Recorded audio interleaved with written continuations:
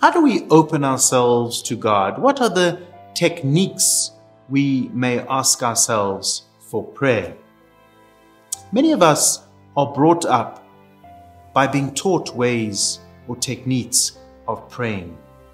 Formulaic prayers like the Our Father or the Hail Mary, the Rosary, novenas, and so on.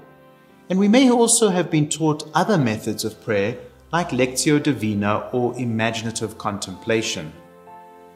Father Thomas Green, whose little book on prayer called Opening to God, which I consider to be a wonderful introduction to prayer if you can get hold of a copy, says that we can speak of techniques of prayer in two ways.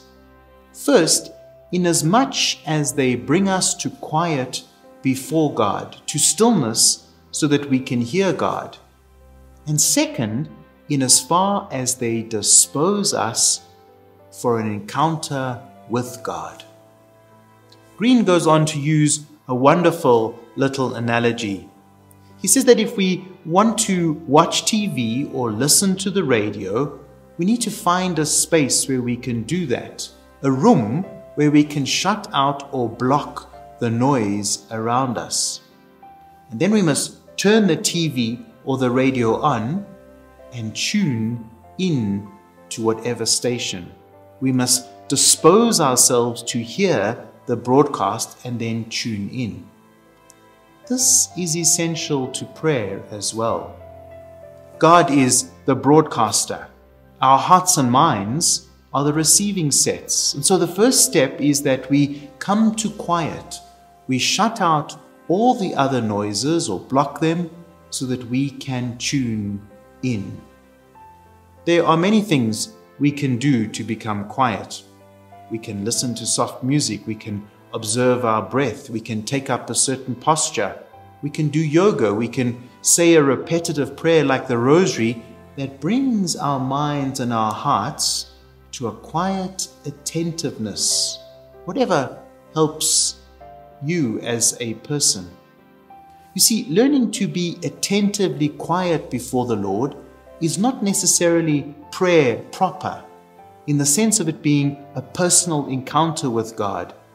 It is, however, a prerequisite for that encounter with God. In my own experience, the ability to come to quiet could be the most important thing for us to do. We live in a fast-paced world where things are scattered and confusing and distracted.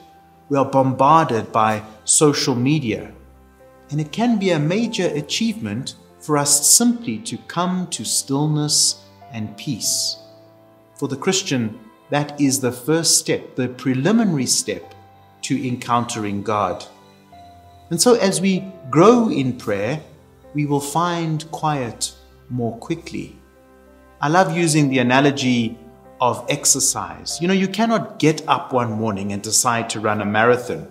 You need months of training to do that. If you try to run a marathon with no training, chances are you will give up or you will seriously injure yourself. If you are faithful to your training, your muscles slowly develop and you will be able to run a marathon. It's the same with prayer. We will naturally become quiet faster when we practice becoming quiet regularly. This takes time, but it is important because that is the first step in disposing ourselves to an encounter with God. As I said, it's not prayer itself, but an important step. The time will come in that stillness when we will encounter God, when the background music will go off, our words and our thoughts fall away, and we find ourselves before the living God. We are then open to dialogue, open to listening and hearing the voice of God. If you'd like to be guided in an audio meditation on becoming still, visit our website and click on the sidebar where it says Guided Meditations, and then select the meditation entitled Be Still.